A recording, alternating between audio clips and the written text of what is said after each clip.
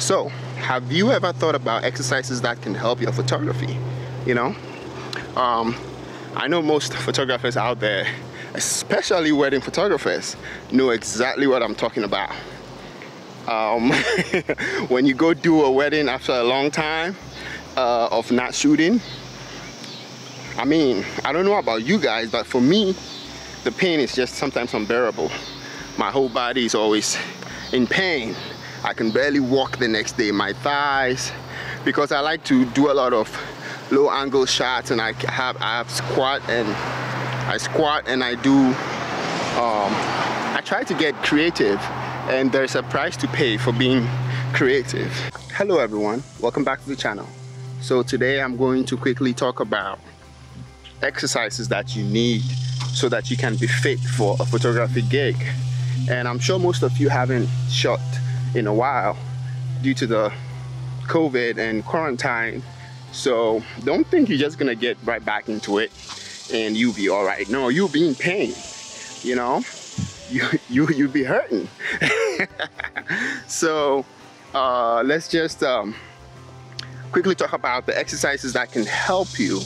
And you have to focus on your back and your thighs, and focusing on those just means that you have to do exercises that are very intentional. All right, so talking about exercises, lounges are good. Those nice wide stretch lounges.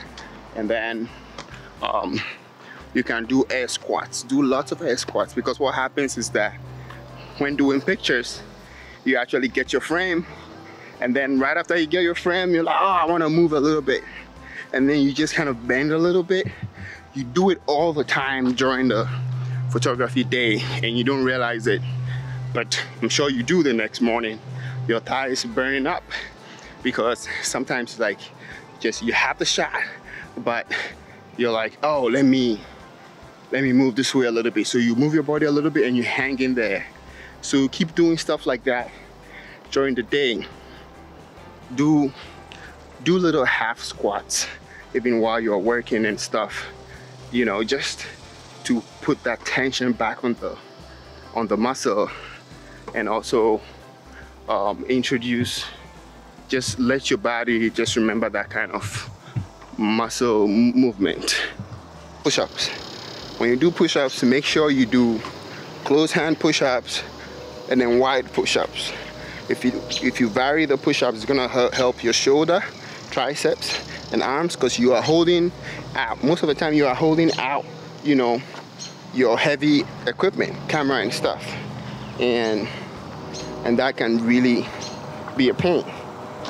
Even if you're just doing it as a hobby, you need to be fit to be able to hike up a mountain, you know.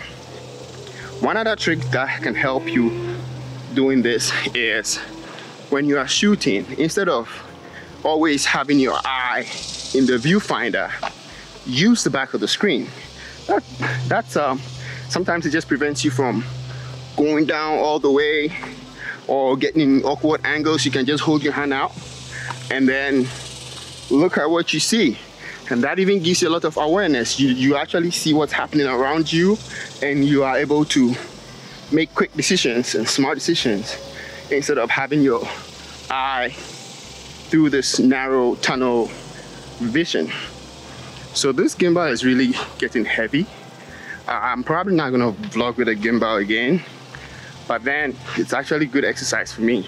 When I hold this out, this thing is about, the combination of everything on here is close to 10 pounds, anything from 8 to 10 pounds. So yeah, that's a lot. All right, back to what I was saying. So use the LCD screen. In fact, use it. You can actually get very creative with that. You don't have to do belly flops, lay on the ground. No, you don't have to do any of that. So that's one trick, save your back.